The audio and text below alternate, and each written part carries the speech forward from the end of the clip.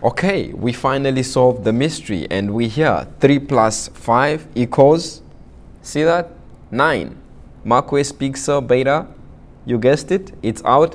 Let's go.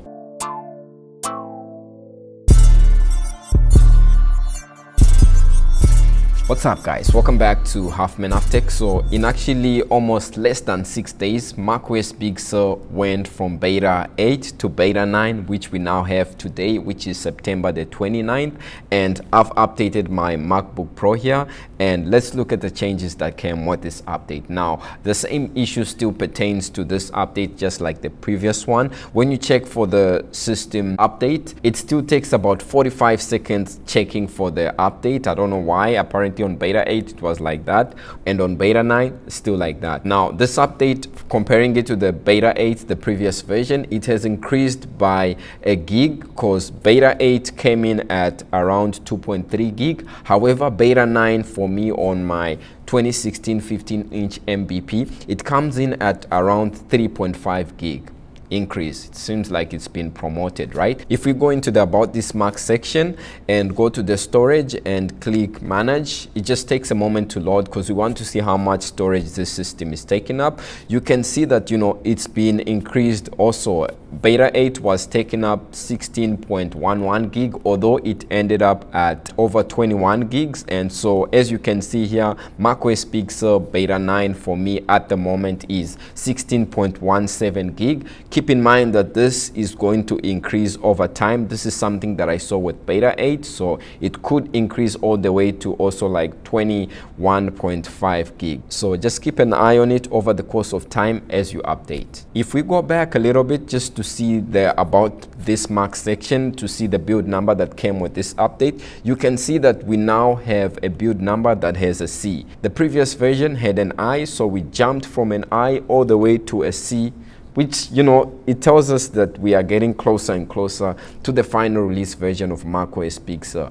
I can't wait to see the GM, what most of the official release version of macOS Big Sur, because so many people keep asking when is it going to be released. I'm going to be talking about a possible release date at the end of this video. Now, let's talk about new features, changes, and bugs addressed with this version from the previous version, which is beta 8 that I'm coming from, with this update. The first thing that I have to mention is that this macOS Big Sur beta 9 gets a ton of new emojis that were apparently also released on iOS 14.2 beta 2. So if you use messages, or you are that type of person that always puts an emoji in every text, then check the emojis, as there's a new type of emojis that came with this macOS Big Sur beta 9 update. Also, the QuickTime player icon has been touched up. If you look at it, you'll notice that it has a darker outer ring, and then the circle and the icon itself have been made like a lighter blue color, and the center of the circle is blue, which is different from what we had before. I think this is the icon that we had before on beta 8 and on public beta 4. So QuickTime has been updated slightly. The setup assistant bug where you could not hit continue on setup has also been addressed. So yay, if you could not hit continue, now you can progress to the next stage if you're setting up your Mac. Also on macOS Big Sur 11 beta 9, screen recording access control for standard users with MDM support is now available, and that's a good thing because on previous version was like this. If you're a developer and use Xcode command line tools are now available with 12.2 beta 2. Also with beta 9, just like previous versions of macOS, if you look at the digital calorimeter that we have here, it's been touched up slightly. I think the orange color of it looks a bit more rich compared to the previous version that we have, but you know, you can always compare it with the update that you have, because people are seeing different things, right? If you look at the App Store icon, look at it closely, you will see that, you know, it's obviously blue like this, but the blue color of it has been reduced in terms of shadows, so it looks more darker, you know, and I think I like the way it looks compared to what we had before. The dark knob bug, which was there on the previous version, has now been fixed. I don't know if previously it was a new feature or a bug, but if you didn't like it, then in this update we now have lighter knobs when adjusting different parameters. So Also, this update breaks the sidebar transparency for Mac Catalyst apps, and also the toolbar has changed too. Now, some people are finding this to be a good thing, others are like, whatever. So make sure you check this out before you update if you are going to be using Mac Catalyst apps. If you're like me and are a big fan of 4K video on Safari, I'm on macOS Big Sur Beta 9, and for me on my 2016 15-inch MVP, there's no 4K video in Safari. I checked this out, and you know, if you have the same Mac as me, don't expect 4K Safari. I think for newer models, they have 4K Safari, so perhaps Apple is telling me to up my game up a little bit, but anyways, no 4K Safari on Beta 9. Now, when it comes to the official release version of macOS Big Sur, we know that Catalina was released, you know, or the official version of Catalina was released sometime in October. I believe it's the 7th of October last year. So when it comes to macOS Big Sur, the official version, we can sort of, you know, look between the first and second week of October.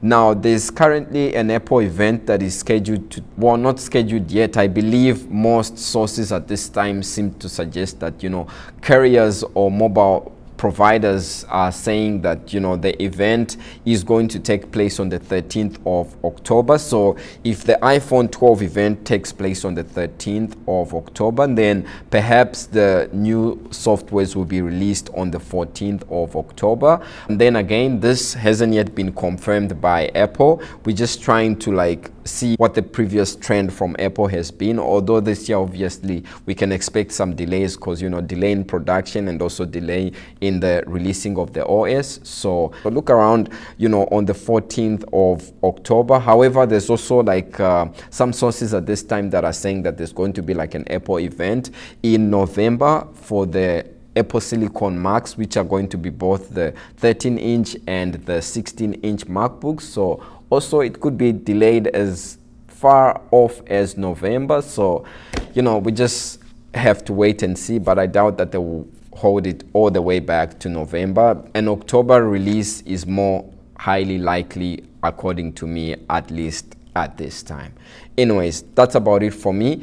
When it comes to battery performance, let me just show you what I had on macOS Big Sur Beta 8. As you can see, if we go to the battery section, for me, this is how my battery was basically performing. I sort of, you know, didn't see an improvement or a decrease. It was more or less the same. However, I noticed that if I use third-party apps when it comes to macOS Big Sur Beta 8, then my battery was like draining faster than before. So hopefully with time, when I test this Beta 9 out, they would have addressed that. And also performance-wise, so far, it's okay. My applications are opening as they are supposed to. And let me just actually test, you know, third-party applications because they were actually crashing before. So let me see. I tested third-party apps. I tested YTD. I also tested various Microsoft apps, and on macOS Big Sur Beta 9, they are working. If previously Microsoft apps were not working for you, there was actually an issue when it comes to like Teams and Word and so on, and that wasn't actually a Mac issue. It had, you know, partly to do with the Mac, but also Microsoft has its own issues on its end. So I think now those issues have been fixed when it comes to Microsoft apps. So basically, that's about it for me when it comes to macOS Big Sur Beta 9. This is, you know, just a small update video. I think I'll do a follow-up in about 2 to 3 days. So watch out for that. In that video, I'll let you know whether it's good to update or not. And that's about it for me. If you like this video, drop a like and hit subscribe, and stay safe. And I will definitely see you very soon in the next video. Peace.